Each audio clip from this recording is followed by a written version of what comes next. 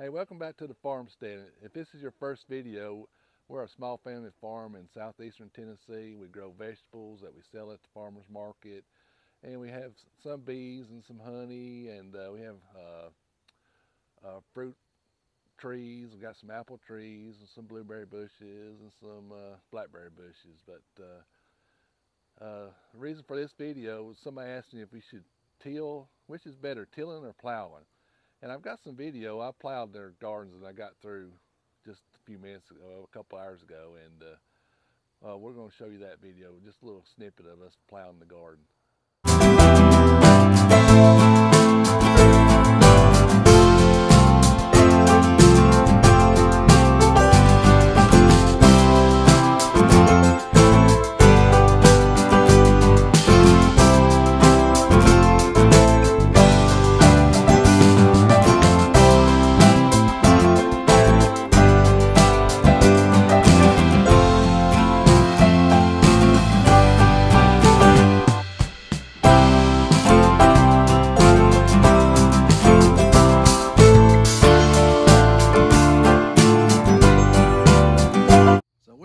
Or plowing or tilling?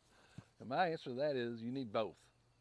You need the tilling to prepare your seed bed correctly, but you also need plowing, because if you just till, I've got a little brown board here. I don't have a white board, but as you till, your tiller rotates around this way, and it'll slap in the same place, and it'll pack this ground down right here, and cause this little layer right here to get really hard. It'd be hard pan is what they call it. So when you plant your vegetables right here, they can't penetrate it. So what I do, I come down this, I got my tiller set probably about 6 inches, so I till 6 inches here. So at the end of the year I come back, or the start of the next year like I did this year, I come back with my plow. My plow's about 16 inches, so it goes pretty deep, a lot deeper than this, and it turns that dirt up this way, gets rid of that hard pan. So when you come back and till again, like we're fixing to do, it gets rid of that, and you've got a good seed bed. And we have to till the way we plant, and you'll see plenty of videos on that, because we lay a mulch with a mulch layer, and it's got to be good. And we also till. I also like tilling because if you till at certain times or several times at the right moments, it'll get rid of a lot of your weed problems. Like in our apple garden, I did a little experiment where I just tilled a couple of days apart, and then the other part I tilled like 10 days apart several times. So I've got a little clip of that, and we'll show that right here.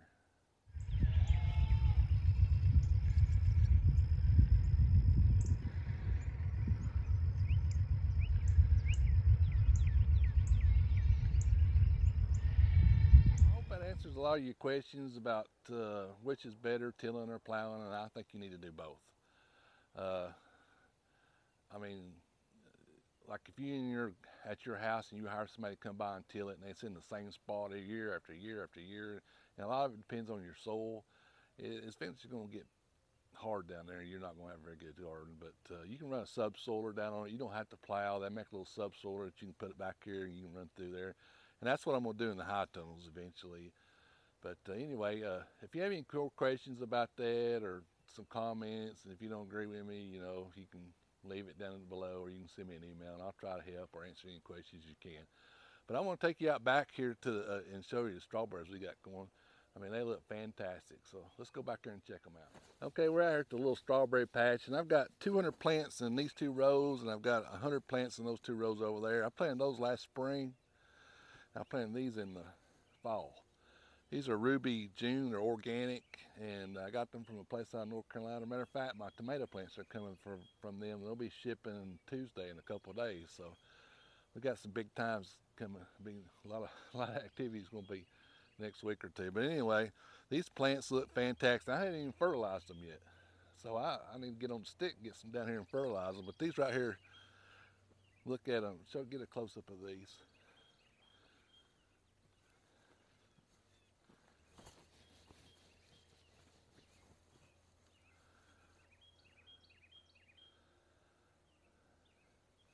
And this side over here, the storm we had the other night blew part of this plastic up, so I'm gonna get some straw and put down here on these, and when they get a little bit bigger. They're all right now, but man, they look fantastic.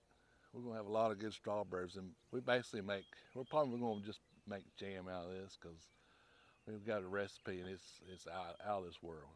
We make it, sell it at the farmer's market. Let's look at these over here. I just covered some of these up with straw and got it all off. Now these plants here in these 2 rows, we bought those and they were bare rooted. And when they got here, I put them in a little pot like you get at the nursery and let them sit there for a little while, and they took root, and then we planted these last spring. So they should really bear this year, and these look great down through here. I haven't fertilized these either, and I can't remember the name of these. I'll have to look it up, but I'll look it up and let you know. But we got some other things to do today. We're gonna move our meat chickens out on pasture, and we'll show you how do we do that. We got another little surprise, and you can see the little baby goat. So let's go move them chickens. Hey, we was just out here looking at strawberries, and I looked over at this beehive, and I was getting ready to tear this bee stand down and move it up towards the house. And we think a swarm has moved in there. See if you get a picture of those bees coming in and out. I think they've took over that. What a blessing, right?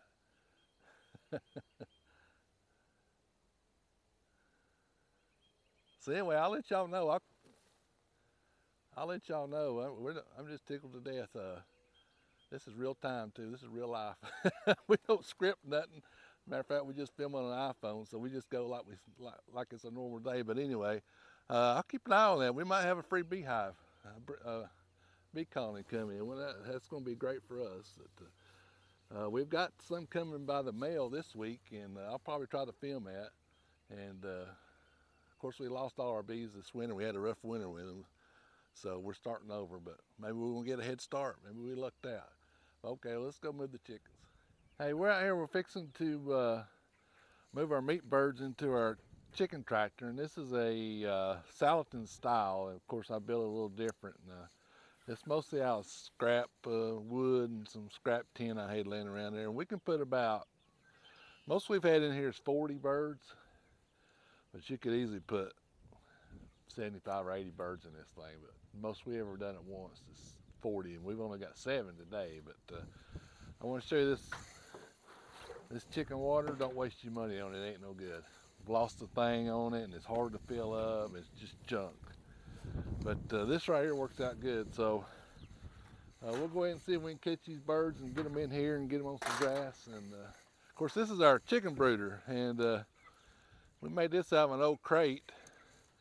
We've raised a lot of little chicks in this thing. It works really good for us. And I take the tractor and I bring it out to where we're going to go with them, and you don't have to put them in crates and everything. It seems to be a lot easier, but I can't remember why I put this metal roof on it. I might take it off and use it somewhere else, just put plywood on it. But anyway, let's catch some chickens and put them in here.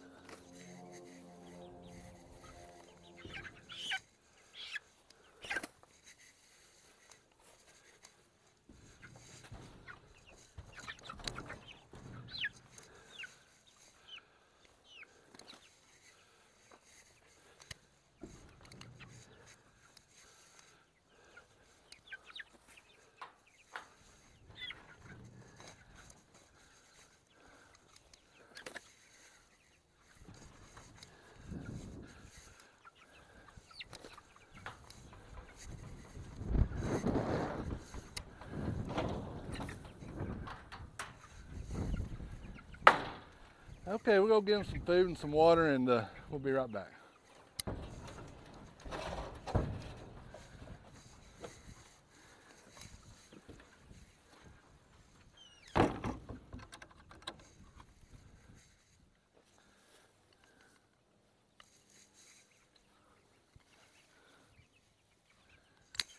Now these feeders, I love these feeders. These are called the turbo feeder, and they work really good. They dispense the food evenly around the little tray there. But they work out really good. I've got 2 or 3 of those.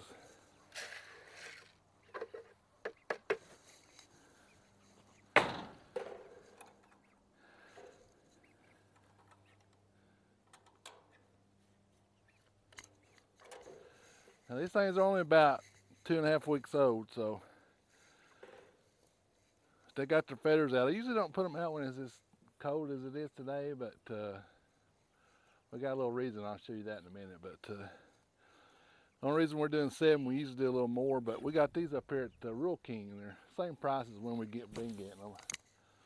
And they're from a different hatchery. I wanted to try that hatchery and see what they turn out. The ones we got last year from a different hatchery, we weren't too pleased with them. They didn't grow out good, and the meat didn't look good. But anyway, we're just trying them out and see, and we'll let you know how it goes. And we don't sell none of this stuff. It's just for us. We grow a lot of our own food here, so it's just chickens that we eat. So, all right, let me go show you the reason we got to clean out the brooder.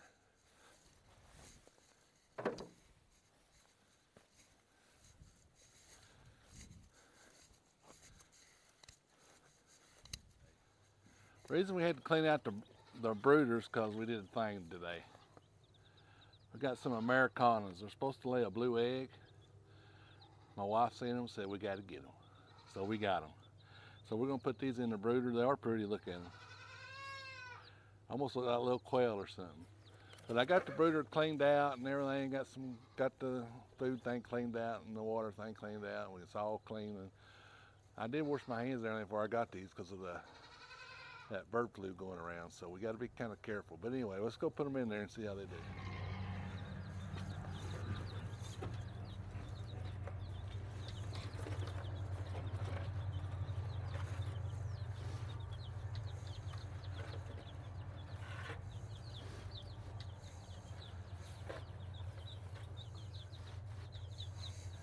Now one thing I do, I put apple cider vinegar in the water, and that kind of gives them like an electrolyte boost. So that's one thing I do.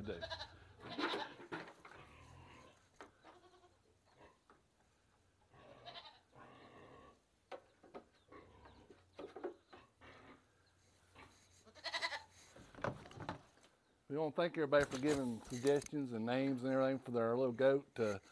What we decided to do is my camera person back here is an elementary school teacher, and she let her kids pick out several names, and we picked out 3 that we like best, and they're going to vote on it Monday, and then we'll reveal on our next video what the name is. But we want to thank everybody for suggestions and everything, and we'll see what it turns out. I guess we'll end the video here, and if you like it, subscribe, give us a like.